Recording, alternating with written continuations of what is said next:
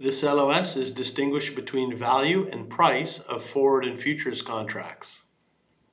Fundamental concepts of derivative pricing. The concept of pricing versus valuation.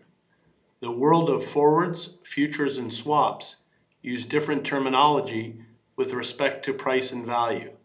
These contracts do not require the outlay of cash at the start the way an option, stock, or bond does.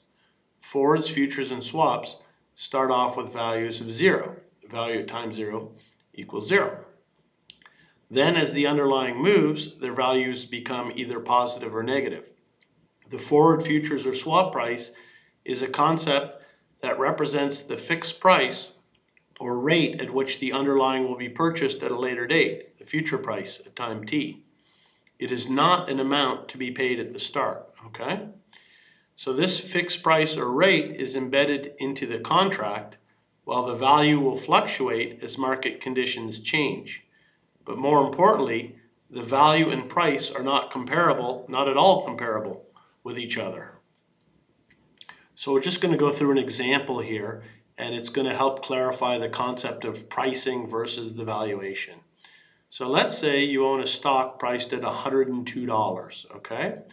You have a short forward contract to sell the stock at a price of $100 1 year from now.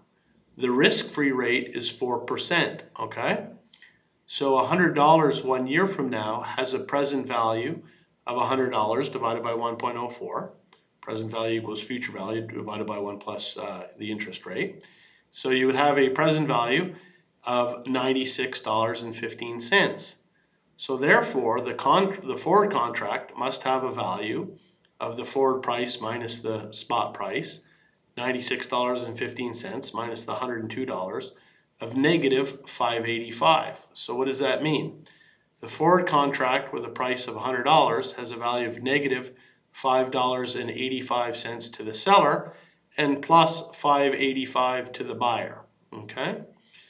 The $100 forward price is not comparable to the $5.85 value of the contract. So now we're talking about the forward price versus the value of the contract. And that's why we said they're not comparable. So again, the forward price is fixed. That forward price of $100 1 year from now, that's not going to change. So the forward price is fixed.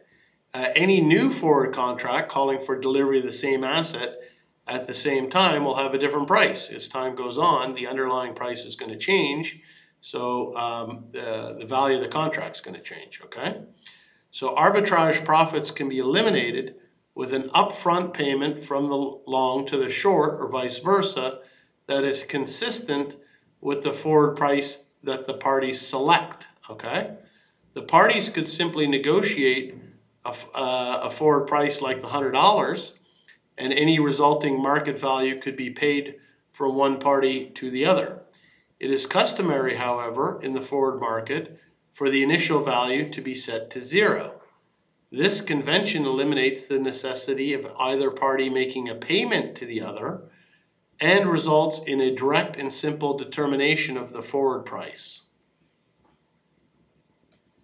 So we're just going to finish this LOS with one practice question, but don't worry because the next LOS is explain how the value and price of a forward contract are determined at expiration, during the life of the contract, and at initiation.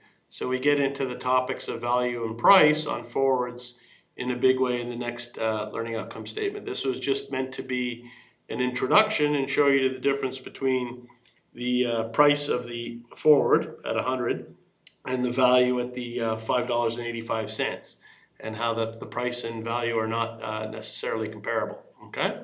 So this last practice question to finish the LOS, which of the following best describes the difference between the price of a forward contract and its value?